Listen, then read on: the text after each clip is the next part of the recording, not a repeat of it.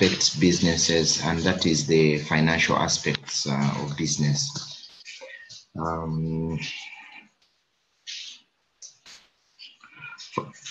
First thing I wanted to let you know is that financial aspects, before I actually get started, feedback from you guys. Can you hear me clearly, loud and clear? Yes, we can hear you.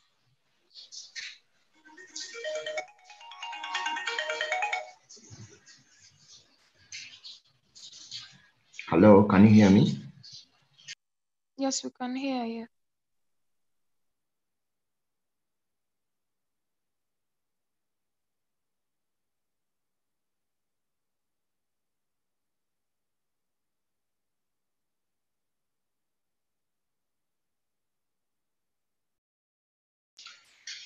Hello, can you guys hear me? I haven't got any feedback. Yes, we can hear you.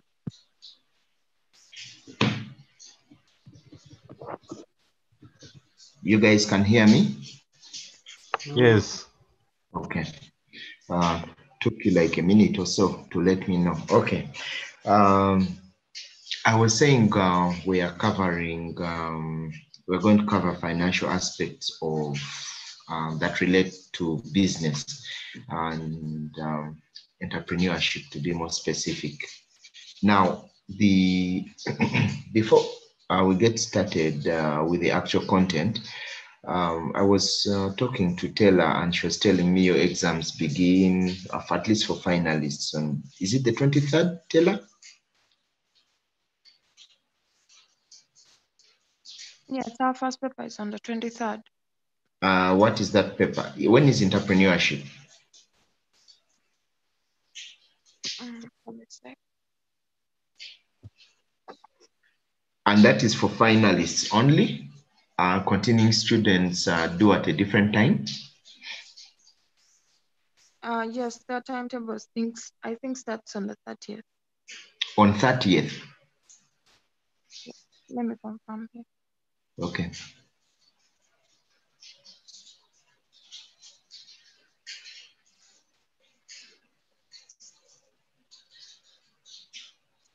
On the 23rd, we have construction marketing.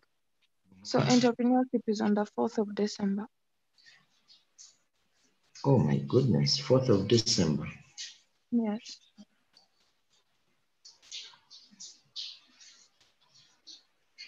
And okay. That is for CM, right? Yes, CM. And the continuing students, when has it been scheduled? I think we're doing, since we share the course units of construction, law, and entrepreneurship, we're doing them on the same day. Oh, I see. That's good. That's good. Yeah. Okay. So we can use next week to do, and I need feedback from you guys like instantaneously. We're going to agree on that. We can use the next week to wrap up the project, right? Can we say Friday on Zoom, same time? Or we actually do it at a different time? What is convenient for you guys? So that we can have you guys present, and or we can do it like 2 days, but one of the days in the week, that is most likely Tuesday, I would like us to do a test. Okay, a second test, unless you guys don't want that second test. I'm okay with that, and I'll carry the mark for the first test only. And I changed the law that I'll be using. I'll be averaging the 2 tests if we do a second test, because people are abusing the whole concept.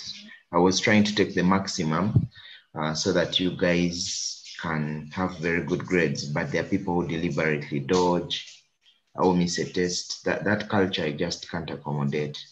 A test is supposed to help show whether you actually understand the content, not only show you, but show yourself. So I can't accommodate that. I'll just take the average so that those guys are penalized, those that miss tests deliberately. So Tella, Yes. you're quiet. So next week we have to do a test, we have to do a project. Okay, let's get started with the class. And we can talk about this at the tail end of the class, okay? Yeah, sure.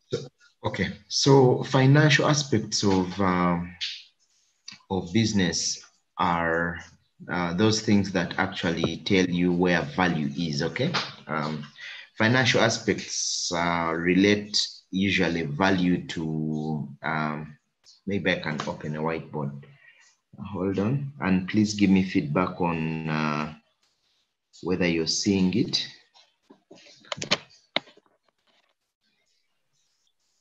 I've shared it and I'm going to scribble. Let me know. You've been able to see that? Kind of like a sine wave or a cosine wave?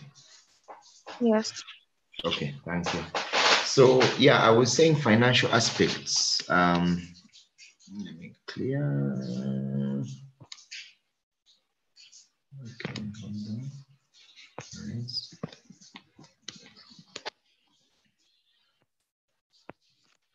Okay, so I was saying, put this out of the way. Okay, good. One, financial aspects of business, okay?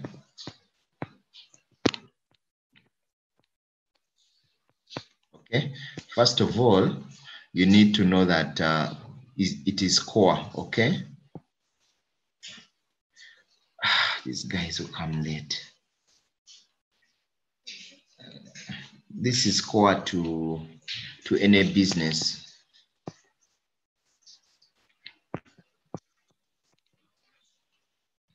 And usually relates values, okay, or value, typically using cash. You guys have all done, all students have done balance sheets, right? Cash flow statements and profit and loss statements, right? Yes, we did it in our second year. Good. So you guys just go and revise this stuff, okay? I'm just going to fly over so that I don't know how you are taught, but I just want to make sure that you guys kind of on the same page as myself in terms of expectation from this aspect, okay? From the exam perspective, please don't for the test, this can be on the test, but for the exam, to help you guys study, it is not on the exam, okay? But in the test, I'm going to put it there. So please study it. So what is very important over here is ethics and integrity, okay? In financial aspects. Extremely important, okay? Because like I told you, if you're going to get money, extremely important. People are just trusting you with their money, okay, or with their value, okay? Now, what are the different forms or tools, financial tools that we have? We have a balance sheet.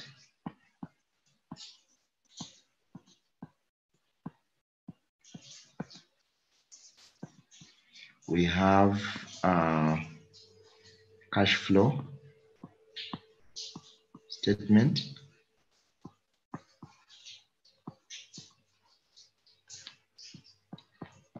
And then a profit and loss statement. I hope we are together until that point. There's nothing new as far as this is concerned. So that is going to be our scope, okay? This kind of is going to define our scope. And so I'm hoping that today I'll cover balance sheet, okay? Just at a very, very high level, okay? or from an applications level. Now, unfortunately, things have been formalized within the financial domain or business domain. And the reason why things have been formalized is to make sure that there's consistency and there is reusability and accuracy. What I mean by that is when business one or A is trying to track how the value that it has, okay? The way it presents a balance sheet or cash flow or profit and loss statement should be consistent with the way people within that domain do their things, okay? There are a few variations. You may find a few variations, but there are general rules, okay, that must apply, okay? So consistency is very important.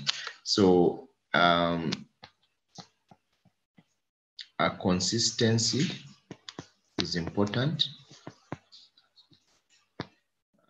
Although there are, okay, some variations accepted, okay, okay, sorry. So there's typical styles and line items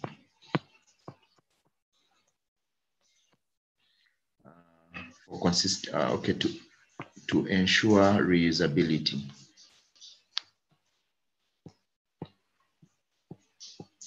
And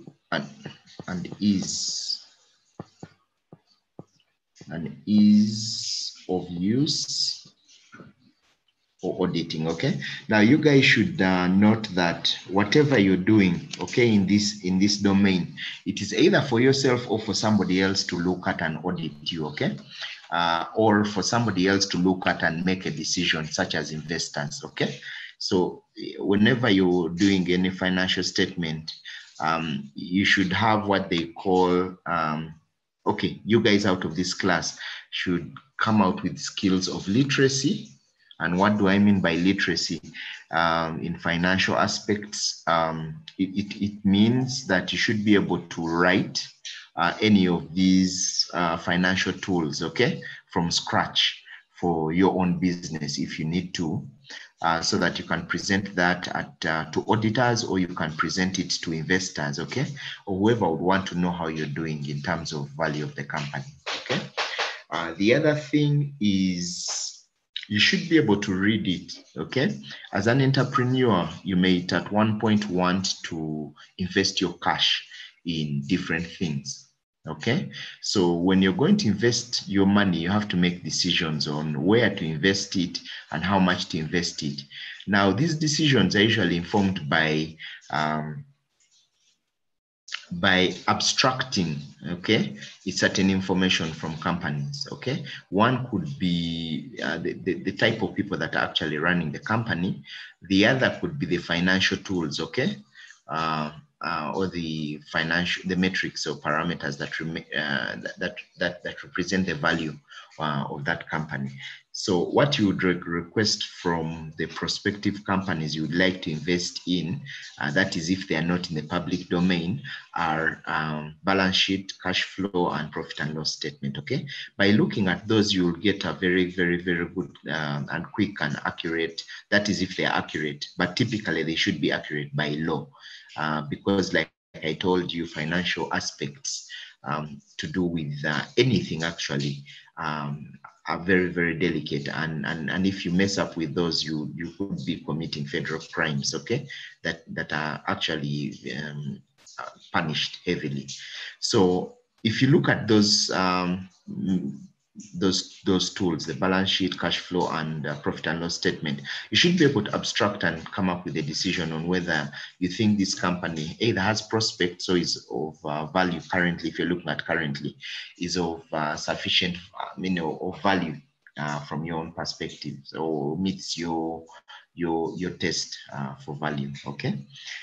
So that is what I'm trying to say here. Now, if you present your balance sheet in your own style, your profit and loss statement, cash flow, people are not going to understand it, okay? So to promote literacy in terms of preparation, reusability, and also ease of use of those tools, okay, by other people. You want to stick to certain standards, okay? I should have put here standard formats, okay? Allows, but there are some variations permitted.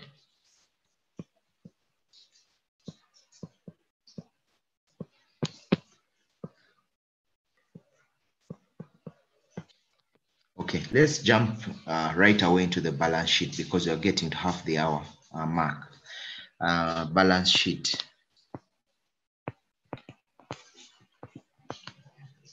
Do you guys remember what you covered in the balance sheet, or you've forgotten? You be honest.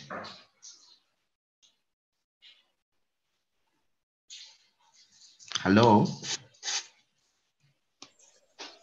We've forgotten. Okay, like you do for all the courses. Okay, so shows the value of a company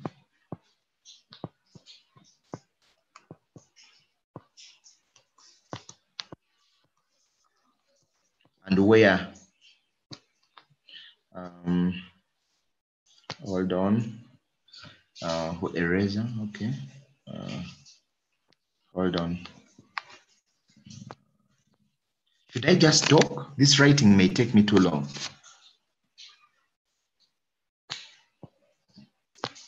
What do you prefer? I just talk, or I write, or do both?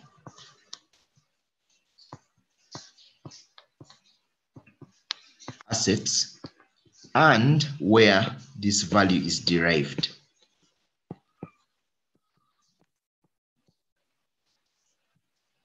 I just choose, you've gone silent. Mr. iPhone, the first person close to me, and Dorothy Kakoza, where this value is derived. Okay, these are liabilities usually. I think you can do both. Okay, and equity. Okay, so this is the whole thing. This is the whole point. Okay, whenever you get money, let me give you an example of my case. Okay, assuming I have no investments. Okay, and I'm a salaried worker. I'm paid by Makerere University or with company X, whatever the case may be.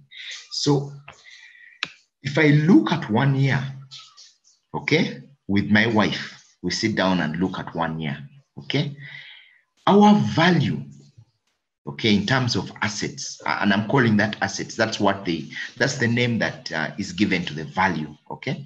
Our value is going to come from nowhere else but except from our liabilities and equity, okay.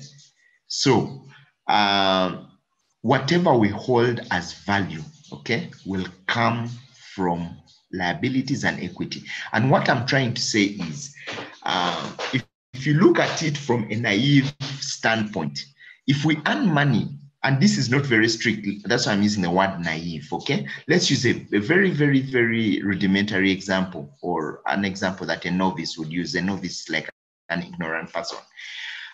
Whatever salary I'm earning every month, okay, as take home, times 12. Let's assume I'm earning 5 million take home, okay? Or I'm earning 2 million take home, times 12, let's say 2 million. That is 24 million, right? So that is the money I've got at the beginning, I mean, by the end of the year, okay? Now that money is going to go into my expenses, is going to go into my assets, okay? Expenses are liabilities, okay? For example, a phone, in my case, a car. And one seasoned entrepreneur said that your liability should not exceed, I think it was 10% of your gross or your net annual income. so that you're progressing forward. I mean, there are rules about that and people talk about it. But what I'm just trying to explain to you, there has to be conservation of value. What I would call conservation of, I would call it conservation of value, okay? There has to be conservation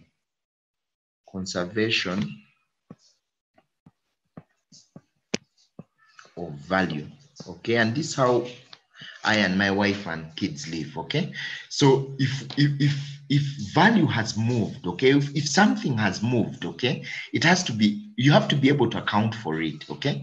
So we've earned 24 million. If I'm earning 2 million take home every month, we've earned 24 million on my side, okay? She's earned whatever value X, maybe 60 or 30 or 10, whatever it is, it doesn't really matter, okay? You add that together, let's say it is 50, in total 50 million that you've earned. Where that 50 million is at the end of the year, okay, that financial year or calendar year, as the case may be, you have to be, things have to be concerned, like you have to be able to account for where it is, okay? If you've purchased a piece of land, that's a fixed asset, at maybe say 10 million, you know that, okay, a fifth of it went into land, okay?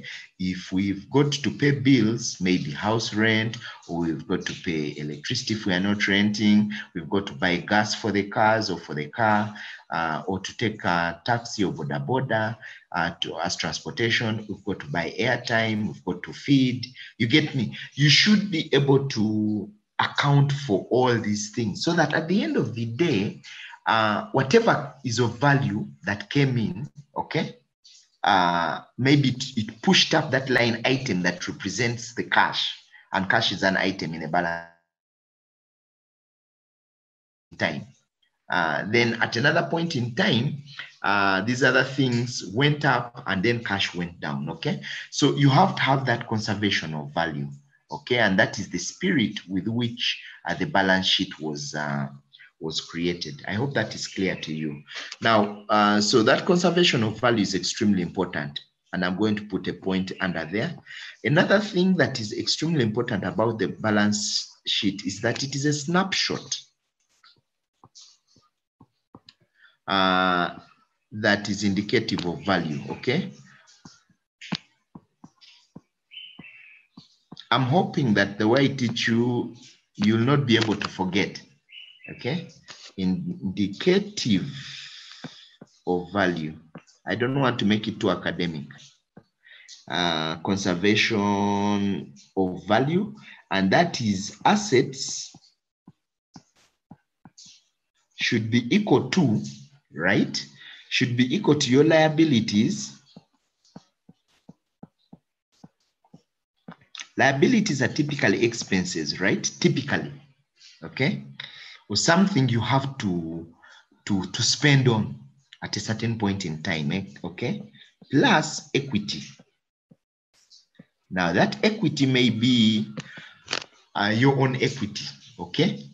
That you've already built, okay, over time. Let's say carried over from the previous year. It doesn't really matter. Or money you've inherited. It depends on your family background and its dynamics, okay? But this is extremely important. There has to be conservation. Extremely important. You have to have conservation at any one point in time. Okay, so when I say at any one point in time, it's a snapshot.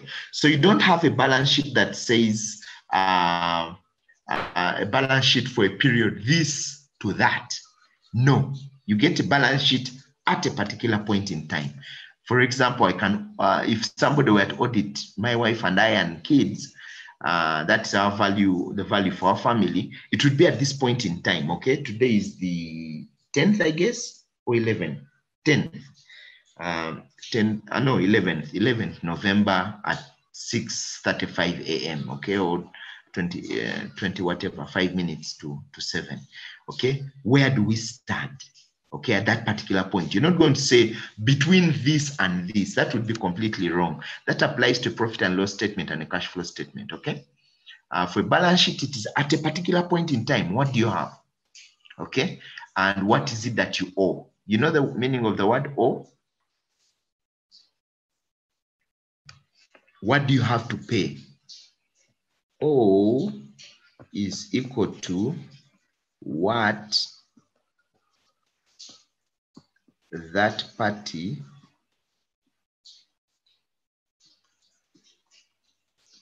it's a word used very much in financial aspects or domain has to pay.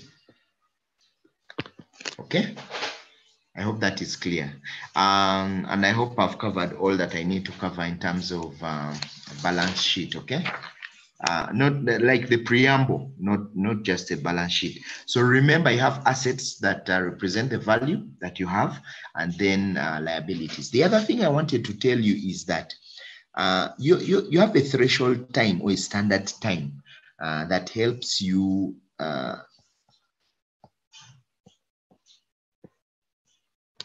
threshold time that helps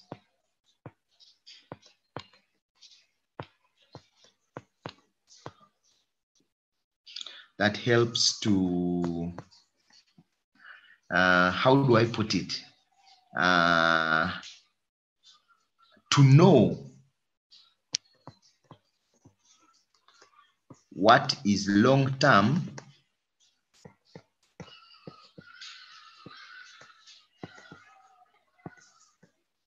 and short-term.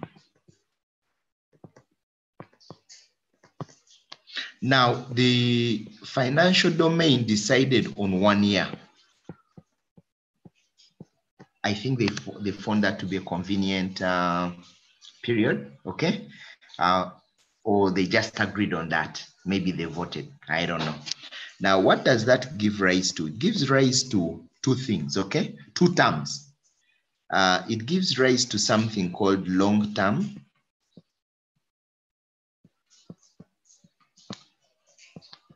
and that means it is more than 1 year. Okay, and then we have short term. They usually use the word current, and I don't want to use put the word short term, okay? Because I told you that in the financial domain, they are kind of very picky about their wording, okay? So you have to be consistent. You have to learn it or cram it. I don't know, whichever is easier for you, okay? Current is less than or equal to 1 year. What that means is within a year.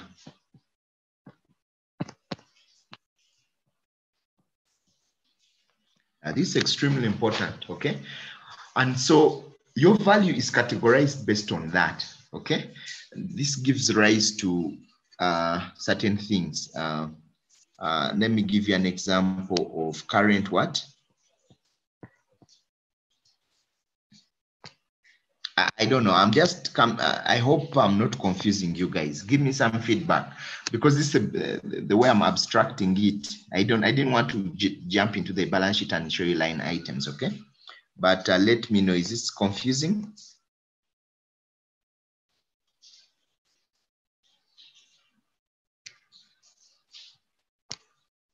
Or let's go to something else. What does the silence mean? Let me see.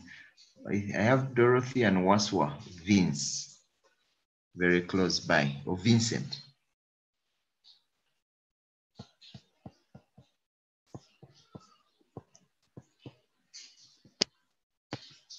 How do I do this? No, let me go back to what I was trying to do. Assets. Okay, so we'll have long-term assets. You need to know what that means, okay? Then you'll have current assets. What does that mean? Then we'll have liabilities, okay?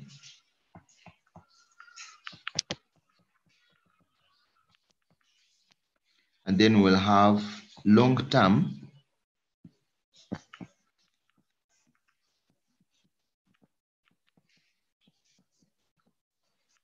and then current. Okay, equity is just equity. forget about that one. Not forget about it, but from this perspective, okay? Current liabilities. So what does long-term assets mean? It means, because you have to look at assets as things of value that hold your value, but things that you would potentially try to liquidate, okay?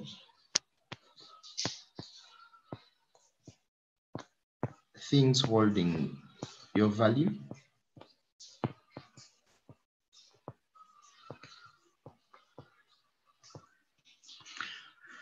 That you could potentially liquidate.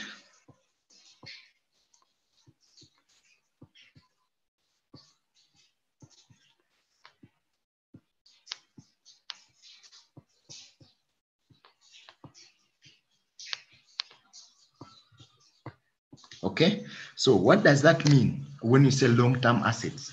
These are things, I'll come back to my family as an example. If we own land, we own vehicles, we own phones, we own clothes, we own furniture, we own electronics in the house, okay? So assuming those are all assets, hypothetically, they are not necessarily all assets. Now, if we are talking about things that are holding our value and things that would potentially liquidate because either we're running bankrupt or we want to do something, okay? So we'll look at, these are the alternative things that we'll look at, okay? Now, within a year, if we also owned, let's say, a jet, okay? I'm trying to drive a point here. And I know there are people who are picky about examples that I give, but the spirit behind it is I'm trying to drive a point here. So what I'm just trying to do here is, if you look at a phone and you look at a jet, a personal jet, not just a commercial, a personal one, which one do you think is easier to liquidate or sell off, Dorothy?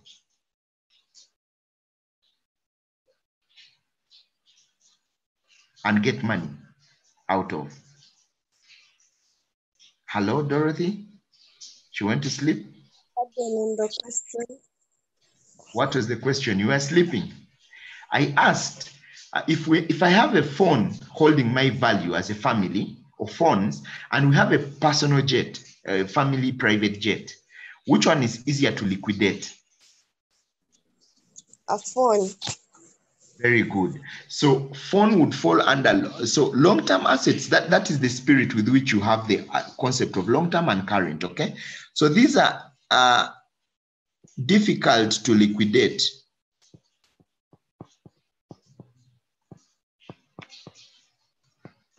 And what does that mean? i.e., it is going to takes more than 1 year to liquidate. Because the private jet, there are not many people who actually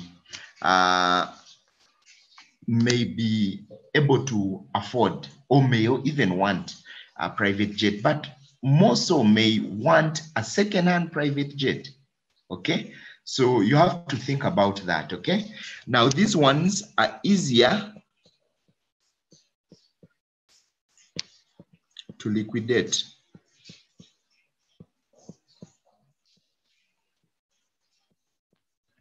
i.e., takes less than 1 year.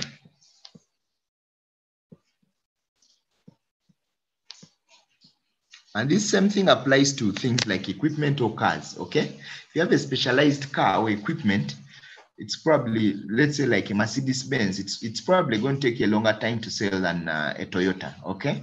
And that is the spirit with which you have these categorizations. Also, with long-term debt or liability is kind of like debt that you have to pay.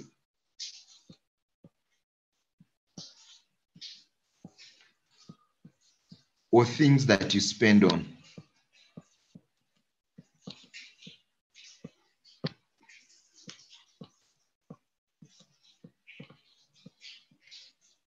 Okay, now long-term liability, that is things you have that are due within 1 year. You have to pay them up within 1 year, okay? Are due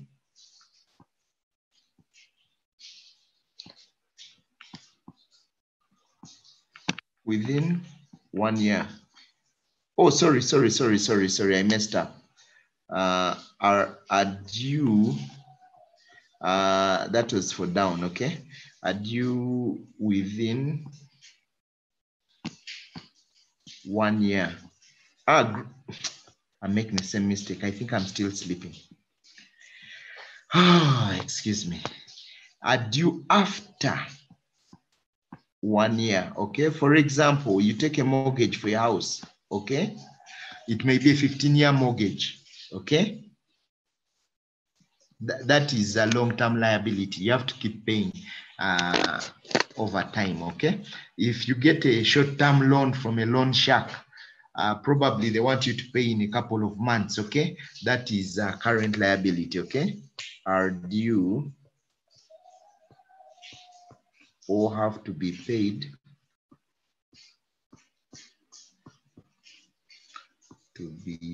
up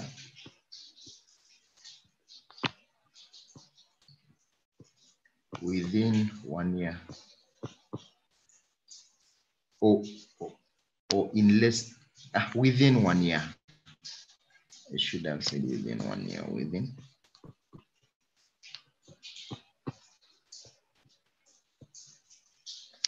One year, okay? Now let's go into the line items for each of these, okay? So that we get a good feel. The reason why you have to know these line items is because you can't use a balance sheet or conceptualize it or make good use or meaning out of it if you don't understand the line items, okay? So let's start with assets. So assets have 3 subcategories. First one is fixed assets. And this one is usually on your left side of the balance sheet.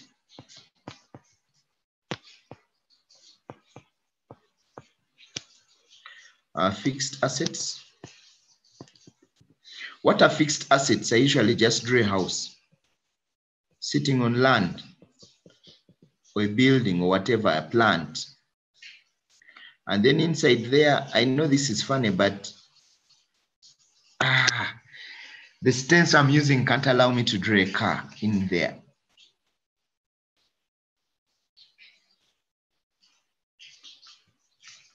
Okay, so this is a building or whatever you'd want to call it. That can be a fixed asset, okay? This is equipment or plant.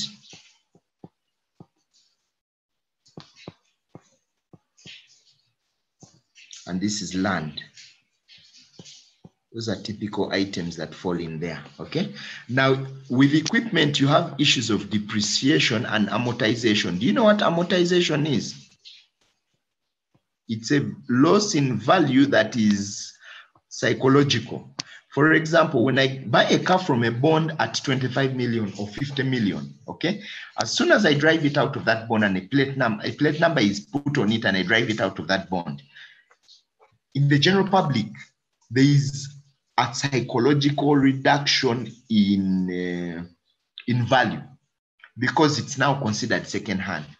The true value of that car may not have changed at all. I haven't been dented by anyone else, or I haven't knocked somebody and dented it, or I haven't malfunctioned anything, broken a radio or broken, I don't know, the AC as I'm using it, okay, within just a few hours.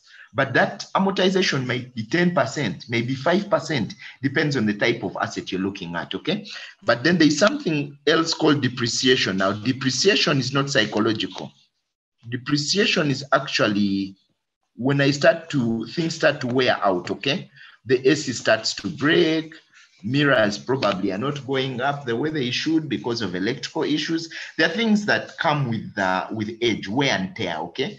Or some shocks are starting to loosen because of the type of roads I'm riding on. And so those are things that associate with equipment or plant, okay? Very important for you guys to know. Now, the other category we have under assets Okay, and we're looking at long-term assets, sorry. Where did I put, oh God, what did I do? Fix it here. The first thing is long-term assets, and we're talking about categories under that, okay? Next thing is intangible assets. These have value, okay? Time is running, I don't know why, but please bear with me so that I finish balance sheets, okay? Now, under this one, we've got goodwill. Goodwill is that extra money that you pay for, okay, for a company or something, because you know it has extra value associated with it. For example, you have two phones, an iPhone and maybe say a Samsung. You may want to buy an iPhone and pay higher for it because you know that either it's just psychological that the market is going to give you more for it, or you know it's a better quality product, okay? So it's that extra that you pay. And for companies, that is usually associated with reputation, brand loyalty. For example, if we are selling beverages, okay, I come up with my own beverage and Coca-Cola is selling its company and I'm selling my company X. You're going to go for Coca-Cola because there is brand loyalty, it's established and probably they have a good reputation, okay? Brand loyalty could drive you there, okay? And other things, okay? Goodwill, okay? Same example I try to give you guys, but I hope you don't take it in a wrong way. When you're looking for a husband, you're looking for a wife, okay? There is always goodwill associated with that. This person is honest, this person is respectful, this person is smart, I don't know what your value system is, but those are things related with goodwill. I'm not saying you're buying the person, but I'm just trying to give an example. Okay. Other things you have are IP, intellectual property. You own that. Intellect. That spelling is wrong, but correct it. So find time to correct it. Okay. Or it might be that you have a team of workers that is also in goodwill. Okay. The company has workers that have been with it for very long and they know what they are doing. They are very dedicated. Okay. The other subcategory under long-term assets is long-term investments.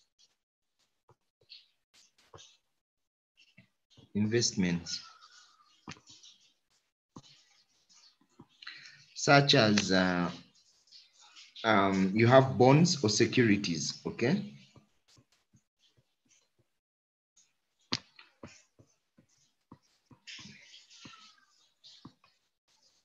Okay. Next is short-term, or what we would call current assets. And these things, by the way, are listed in the balance sheet in the order in which it's easy for you to liquidate them, okay? So current assets usually comes before your long-term assets, okay? And the order of those line items under it is also based on that, okay? So very important here is cash. Then there is another one they call cash equivalents.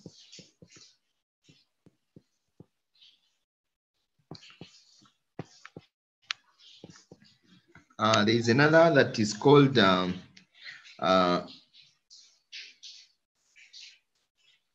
accounts. It's called AR, accounts receivable.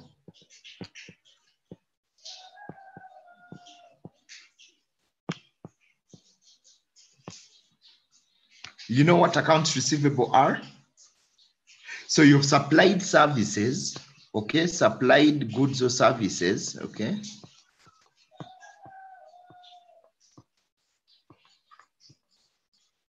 And you're to be paid for it and are yet to be paid for it.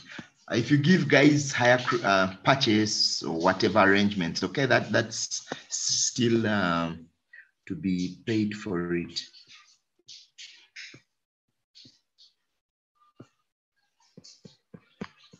e.g. extending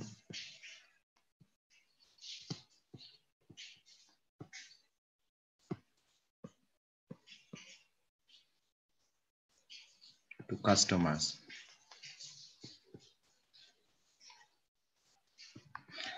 So the other you have is inventory. Is more difficult, okay, for you to get rid of. For example, if you're a mobile phone company, airtime, maybe your or phones themselves, okay? Or if you're a construction company, the materials, okay, that you buy, okay, could be your inventory. You may stock cement, you may stock whatever. Phone company. This could be airtime, phones, and then for construction company,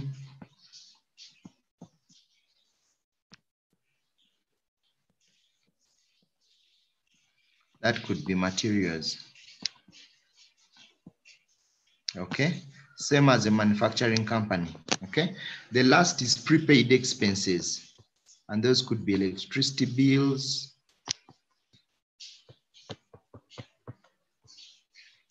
that is value you hold. Okay, I hope that is clear. Time is running. Okay, next thing you need to know is liabilities. So liabilities, we have long-term, and I'm not going to go through these in details. The other one I want to do is equities. This is your right-hand side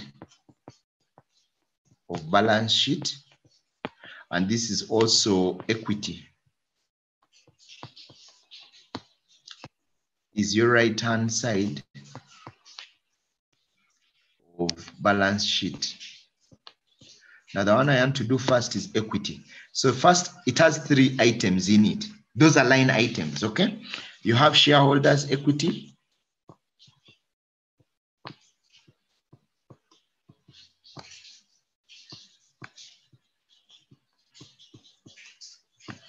And then you think of it this way.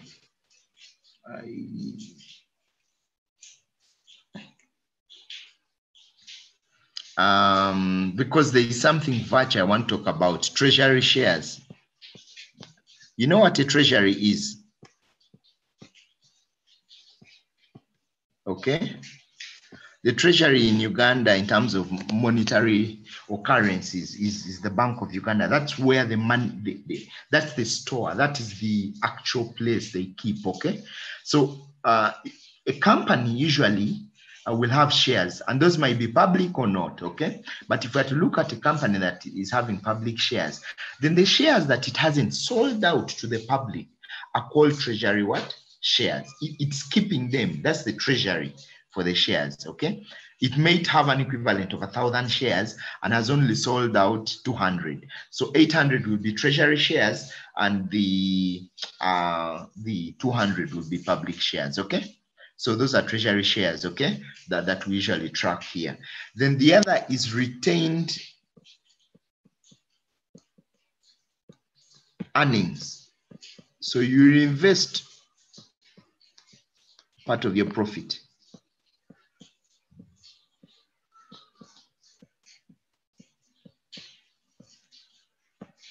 And you can reinvest it part or all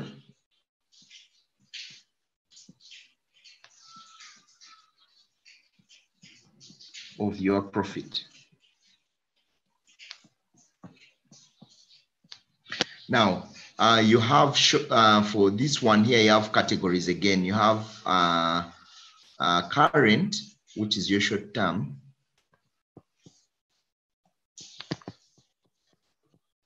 I'm rushing to the end because I wanted to show you, that's the more important bit. I wanted to show you how actually to use the balance sheet and how exciting it is. I don't know that you did that in your classes before, you just did it theoretically, but I thought we should understand these line items so that you don't get confused as we use it, okay? So this could be short-term loans.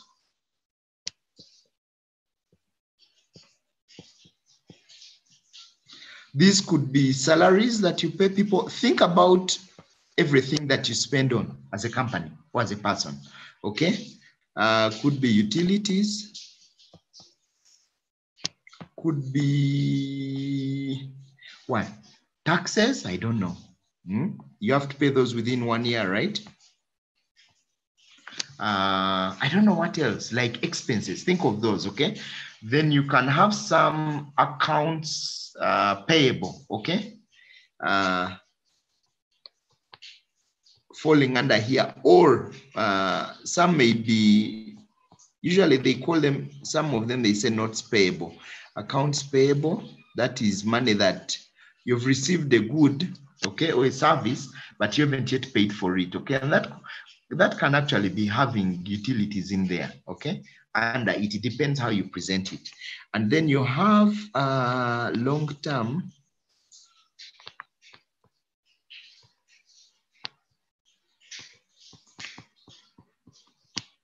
So loans comes under here again. You have long-term loans, okay?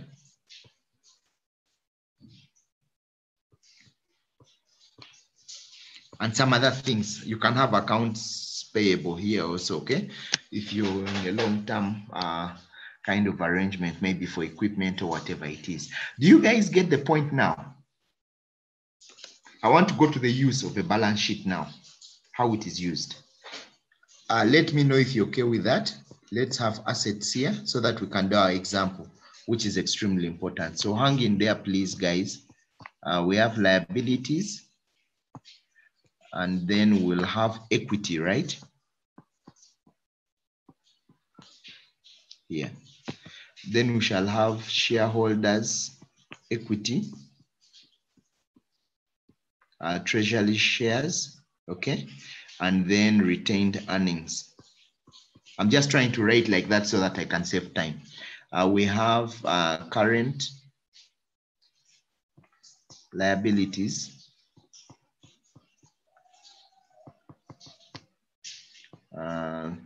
We have short-term loan.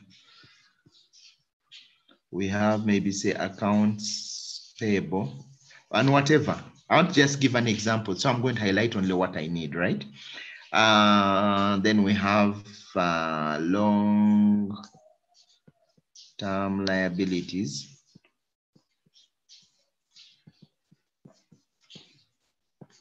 So this side should sum up to, let's say, X, and this side should also sum up to X at any one point in time for a business or an individual. So we have long-term loan. I'll use only those as examples and the other things, right? Then here we have current assets.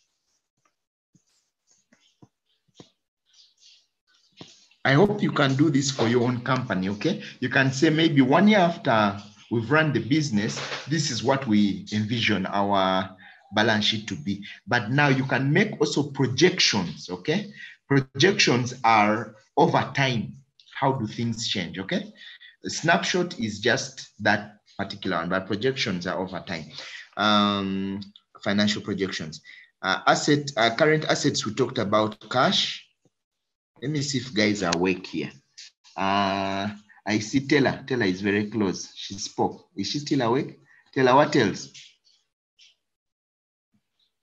We have Joel, Jonathan. What else do we have? Cash equivalents. Okay, let's say an equivalence here, but typically it can be different. We have accounts receivable. Then we have inventory. This is extremely important, this cash.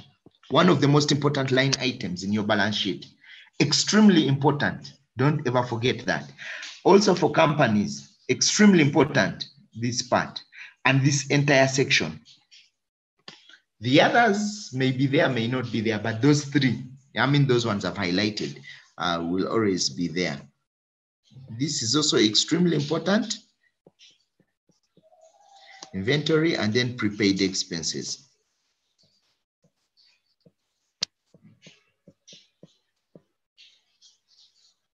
Then we have long-term.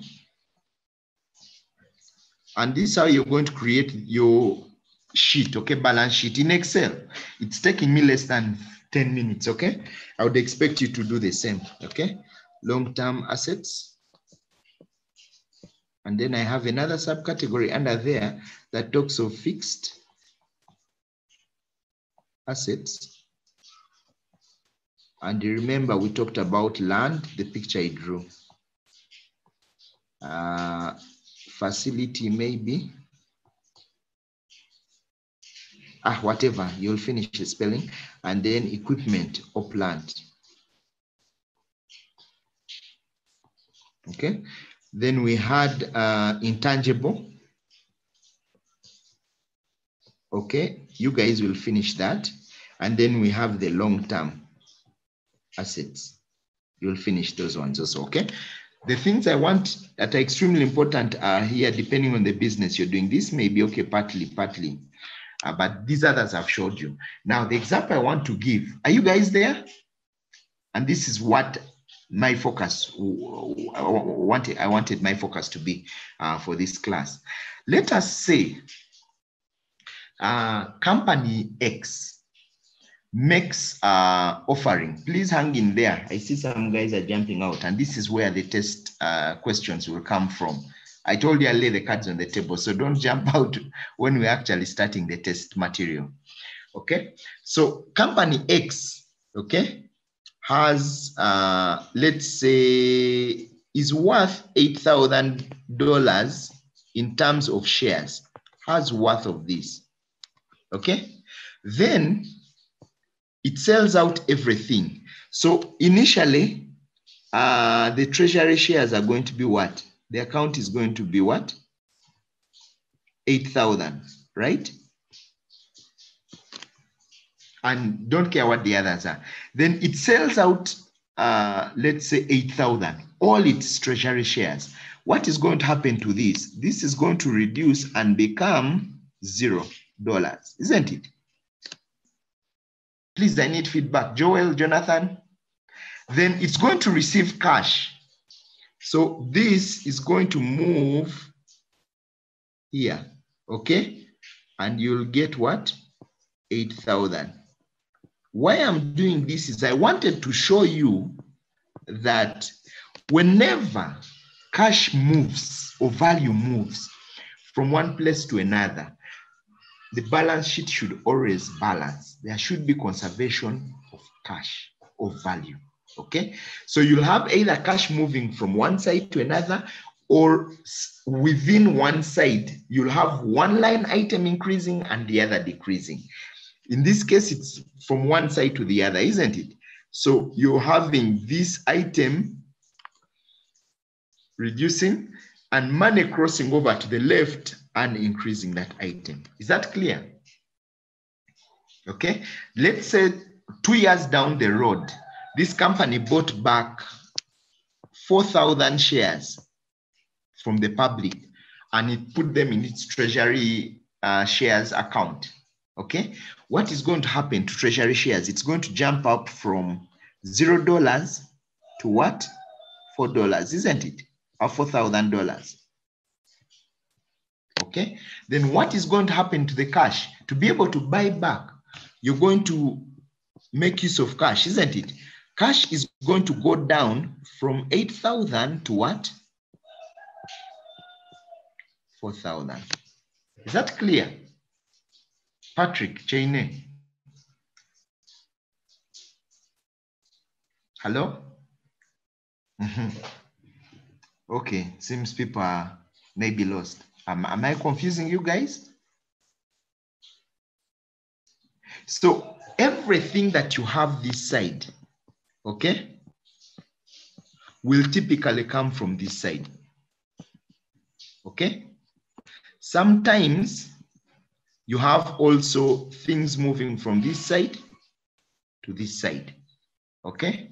But at times you have something coming from outside into here, and so it should either decrease this and increase that, or increase this and decrease that side, left and right hand side. You should look at it that way.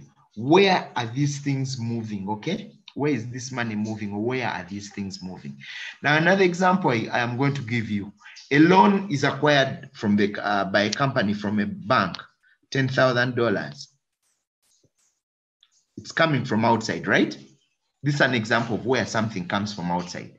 What is going to happen? Let's say you're supposed to pay it in 5 years. It's going to raise your what? Liability side, right? Your long-term loan by $10,000. So the balance sheet as we stand is the scale is tipped to your right on the liability side, but we need to balance it. So that $10,000 that you've registered as a liability that you need to pay back is going to be received in cash. It's going to be reflected as a value over here. So cash will go up by what? 10,000. And so you have things balancing out. Is that clear to you guys? So when you look at a balance sheet, you need to be able to see where is the value for this company and where is it getting that money from? I told you value is your assets.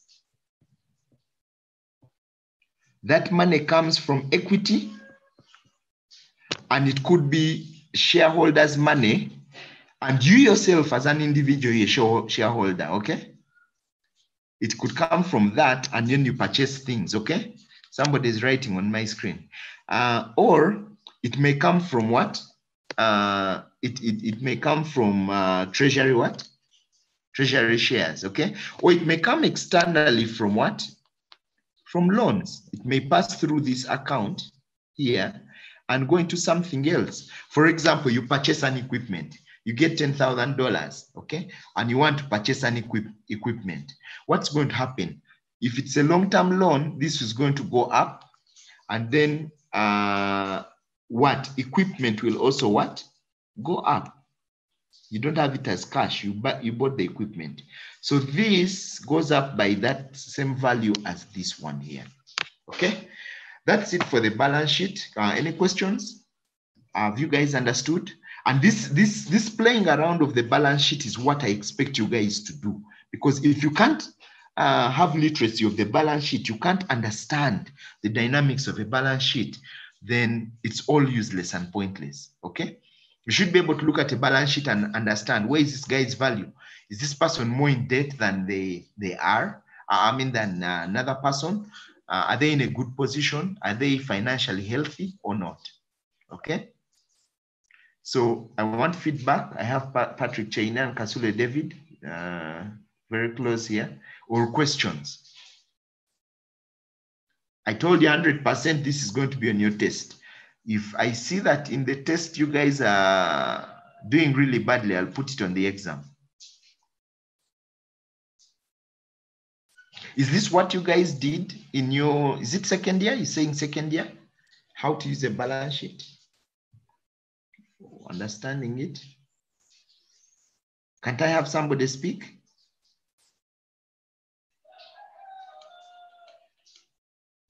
Mbabazi Isabel, sorry. And Liberty. Okay, Rodney, hand up. Yes, go ahead, Rodney. Yes, good morning, sir. Yes, morning, Rodney. Is this what you did in your second year?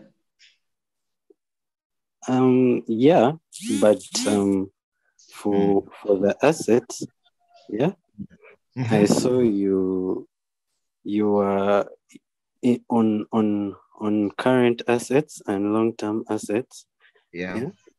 You are dividing them in terms of how easy you can liquidate them. Yeah. True. But then, can assets of the same asset class, like vehicles, be divided?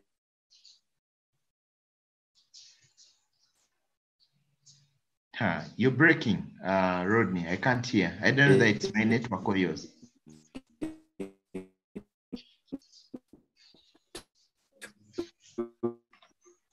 And I wanted to set a question in line with your question, so that we see those that have been attending or paying attention. Yes, Rodney? Hello? Yes, you are breaking. I didn't hear your question. I stopped at you have two types of cars at a company, maybe Mercedes-Benz and Toyota or Yes. whatever cars. Yes. Would you say that Toyota is a current asset because it is more easily liquidatable than the Mercedes? It is debatable. I would say it is debatable. That's a very interesting question, actually. But they say most equipment should probably be put in, because they think that assets are, if you have really good justification to put a line item under current assets, then sure, go ahead and put it there, okay? If you say that it is, I don't know, you can maybe just say it is a type of inventory for yourself, but probably not, because you're not using it to directly produce a service or a good. But maybe you can say other current assets and then you put your vehicles there, okay? That actually sell in a short time.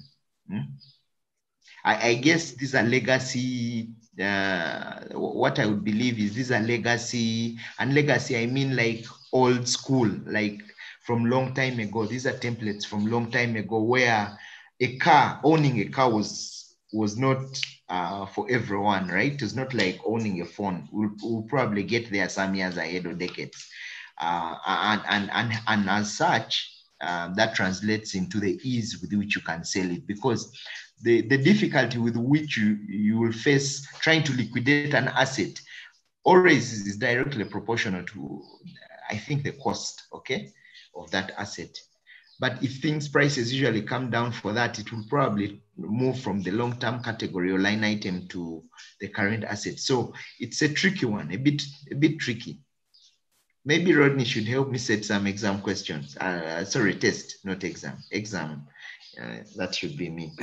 We're coming up with good ones. That's a good one, actually. Would disturb somebody when they're writing a test, right?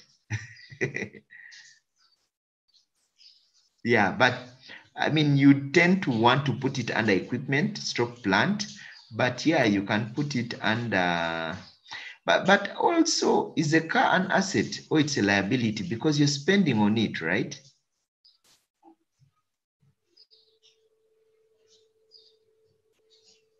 Hello? Hello? Yes, so it's a dynamic thing. It's, I don't know, you're spending on it also, eh? But wouldn't it depend on the type of business you're doing? Definitely it does. It does. Because if you're doing a transportation business, I then think those are your assets. a car is an asset. True. Because they are actually where your value lies, right?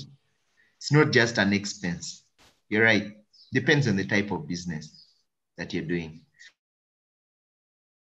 But over under equipment, because if you most likely you have a big fleet, and it's very difficult for you to get rid of that fleet, right?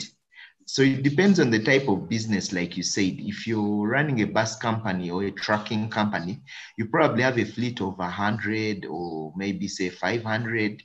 And so we look at it from a global perspective, not an individual perspective, okay? Most likely, those would fall under the assets, the fixed assets, and under the line item for equipment, stroke plant. You get it? Yes. And so you guys should be thinking that way. You didn't tell me about how you covered things. I just didn't want to duplicate the next ones. Rodney, you can tell me.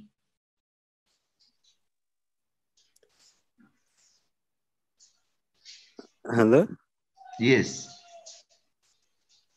Yes, could you repeat the question? I said, how did you cover these things in your second year? Is it more of a duplication? Like, is it different? It's not different. It's the same stuff. So you guys read about, then we take a holiday on Friday, isn't it? You just read for exam. Read about cash flows and profit and loss. Just review, isn't it? Yes. Okay. So is it agreed, class representatives, Stella? I don't know the MIC and Ludo, Anthony.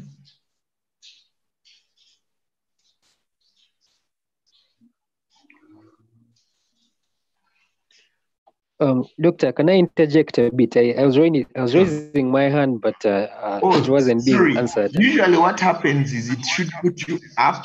Oh, I'm saying, is this Dorothy Kazova? No, this is Junior. Okay, I see the hand of Dorothy. Okay, Junior, go ahead.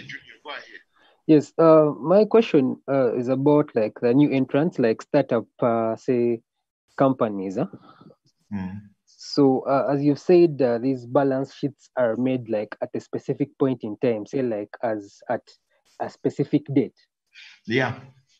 And you've said for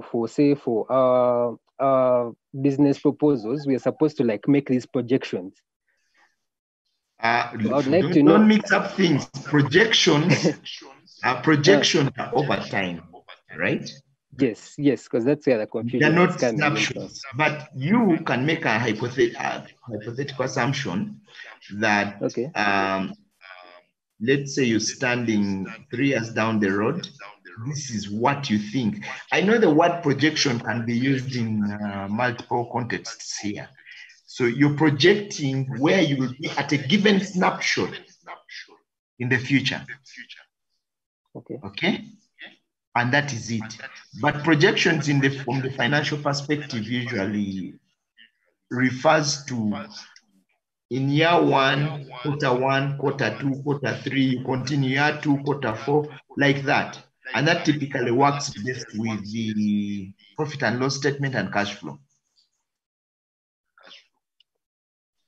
Okay. Yeah. I think it's cash flow. One of them or both. I need to confirm, but I know balance sheet is a snapshot. So you can tell us probably 2 or 3 years from now, we envisage that our account will have this, our fixed assets, that is maybe the land will be at 0, the facility may be 0. So maybe you're renting and that should come up within your liabilities, your expenses, right? Your plant or equipment may be this. Do you get me? It's an academic exercise, in short. So you have to theorize it, make it theoretical or hypothetical. Yes, I hope I answered your question. Yes, I'm good for now. Okay. Dorothy, I saw you raising your hand. Yeah, I have a question. Yes. You said that loan, like let's say if I got some loan and I bought, let's say, a piece of equipment, yeah? Yeah. So both of them go up. So how does that balance out in the balance sheet? Because I noticed, like for, let's say, if you sold treasury shares, your cash at hand goes up, right? So how does that balance out? Hold it. You're going too fast and you're going to mix up things. Don't mute. I just need you to, let's one thing at a time. The first part of your question. So assuming my long-term, that's a long-term loan, I get $10,000, isn't it? Exactly like the slide is showing, coming from outside. So when something comes from outside, it should affect either 2 line items on the same side, one will go up, one will go down, so that you conserve value, okay? Or it may affect 2 items or more than even 2, okay? But I want to keep it simple. 2 items on either side, okay? And either one of them will go up and one will go down, so that the net effect is 0. That's my point. Once the net effect is 0, then you have value conserved, and hence the balance sheet is valid. So $10,000 comes in. If it's a long-term loan, okay, then the long-term loan account, if it was at 0, it's going to go up by 1,000 or 10,000, okay? Okay, whatever the amount is. Yeah. Then, depending on where you use that loan, okay, if you used it to pay salaries and things like that, then the liabilities bit of your current assets will go down, right? Because you had accounts for those, right? They should go down. So the entire balance sheet will be net, the net effect will be zero. But if you used it to purchase equipment, your equipment will add a value of, let's say, 10,000. Now you bought new equipment of 10,000, worth 10,000, then should go up by 10,000 so that you have 20,000. So the left has increased, that line item for equipment, and the right, the loan increased. And that's it. Does that make sense, Dorothy? Okay, I just want to get the net effect, zero, how you balance out after getting a long-term loan and then buying equipment. You just wanted to know Because how you balance. the value. Yeah. Okay, so whatever you had on your, depending on the type of loan, okay, $10,000 comes in. If it is long-term, whatever value you had on your long-term loan before the loan came in, add 10,000 to that.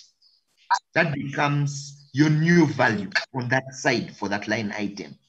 If you use it to purchase equipment, whatever the value is for your equipment, let's say it is zero, then you purchase equipment worth 10,000, okay?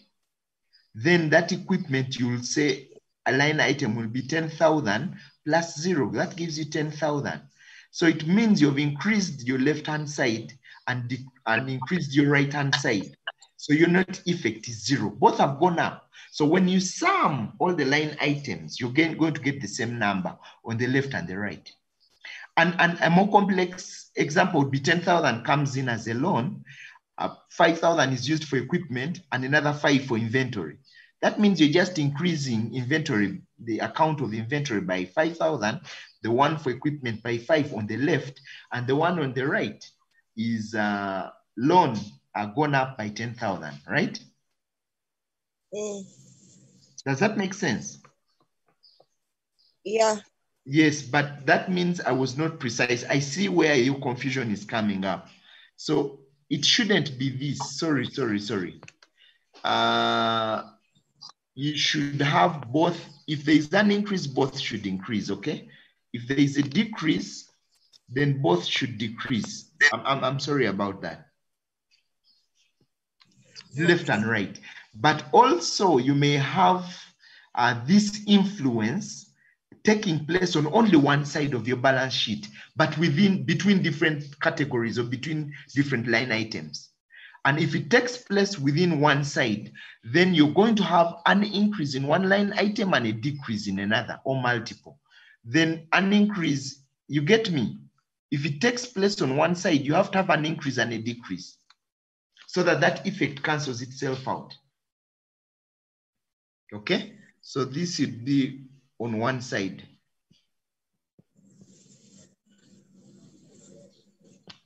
And this is on one side.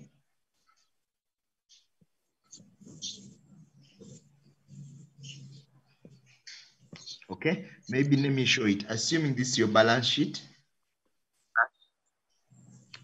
and you have this as your divide, okay?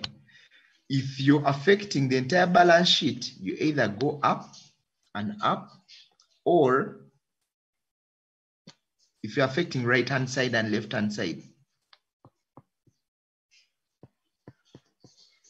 or you go down and down, okay? You get me? But within, if you go up, the other has to go down, okay? Or if you go down, the other has to go up. Same thing here. This is within one side.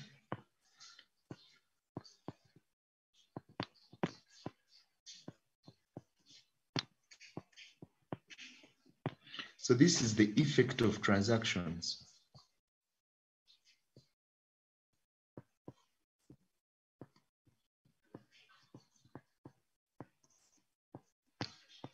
And conserving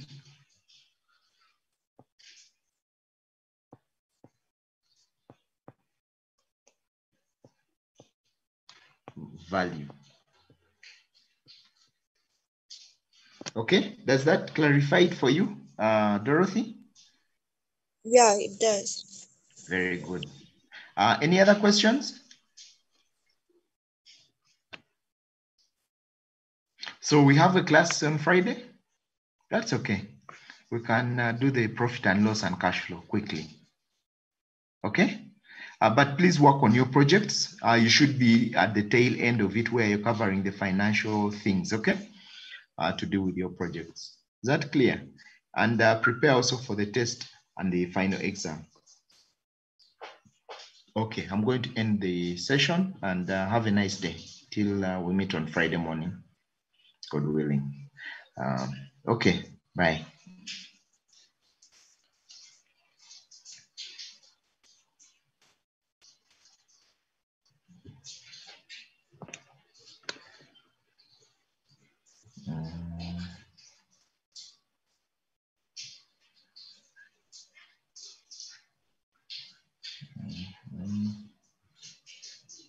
Stop the share.